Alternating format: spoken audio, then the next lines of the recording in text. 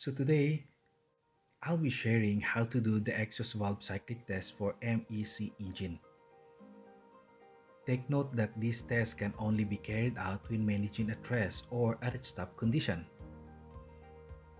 Through this test, you'll be able to know the operating condition of the exhaust valve, even without pulling out or dismantling the exhaust valve unit.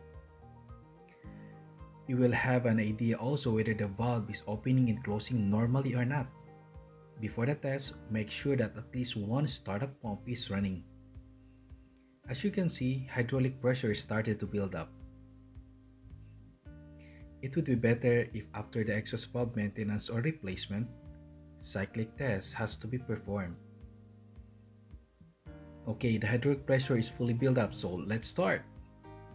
First, you have to press the MPC mode, then press the test button. This will change from the normal to test mode. At this stage, the MPC CCU is rebooting to change the mode. Also, the exhaust valve position has no value at this stage. Select the desired cylinder number you want to test. On this demo, we'll be testing the cylinder number 1. When the test button has changed to yellow color after a few minutes, then this means that MPC mode has changed from normal to test. Once again, check if the hydraulic pressure is okay. Then you may start the test by pressing the cyclic test button over here. Once press the cyclic test button, you'll start the exhaust valve operation.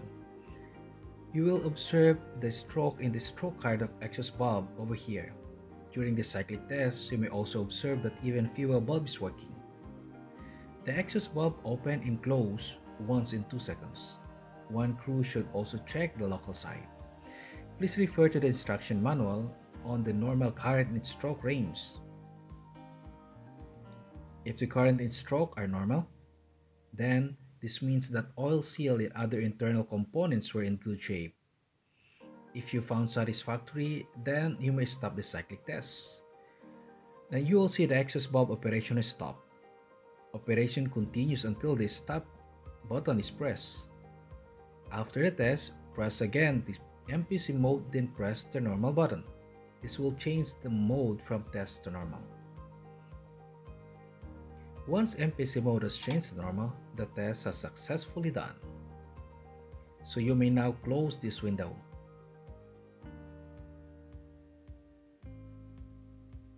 Take note that cyclic test can only be performed at MOPB, and exhaust valve stroke can be checked even in HU events. Just press HU events, press lag manually, select the desired cylinder or CCU number. Then press the show sequence. The pink line represents the exhaust valve stroke. You have successfully completed the cyclic test. Thank you for watching Marine Real Talk.